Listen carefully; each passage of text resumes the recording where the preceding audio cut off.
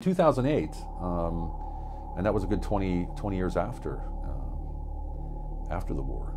It all came to a halt, and I pulled a gun. We hear the horror stories. We hear the 22 service members a day who commit suicide. There's 50,000 veteran nonprofits in America, and the problem is getting worse. My name is Kuhn. I'm from central Pennsylvania, currently living in Budapest, Hungary, and I left the military as a sergeant.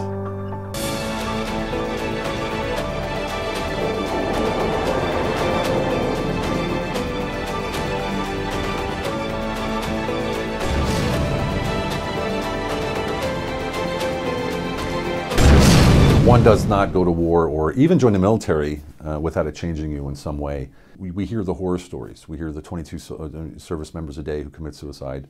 There's 50,000 veteran nonprofits in America, and the problem is getting worse.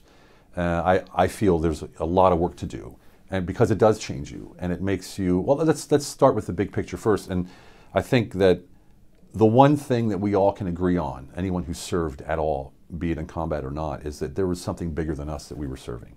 And we were willing to write a check, a blank check for our lives.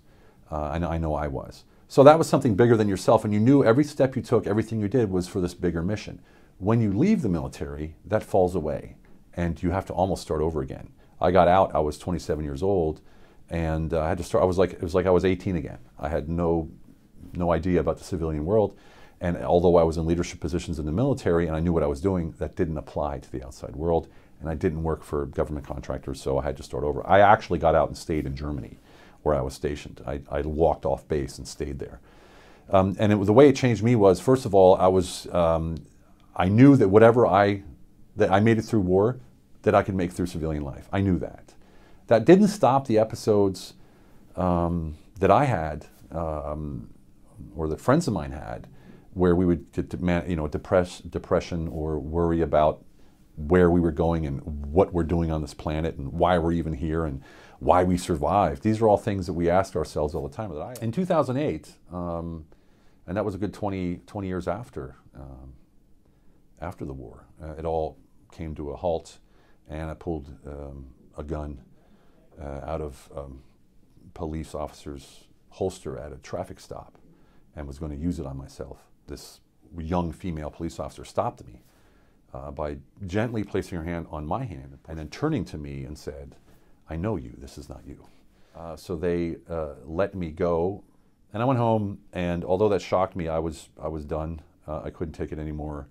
Everything I tried, everything I did, everybody I knew, I just felt like an outsider. It didn't matter what I did, how I did it, how long I went, how much money I made, how high I rose. I was a corporate executive. I had 3,500 people in my organization and 9 countries. So I was in a place where society said, "Hey, you should be happy," and I wasn't. I didn't feel good at all. So I went home, hung my uniform out, and you see, I reverted to my old identity of that soldier, because that was the proudest moment in my life, is wearing that uniform. To that point, it was, and I kept my identity as a soldier, no matter where I went and what I did, which wasn't healthy, obviously. So I hung the uniform out.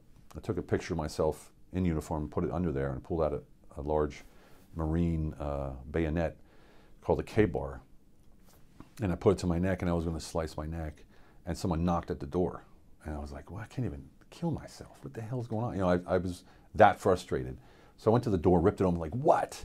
And it was that young female police officer.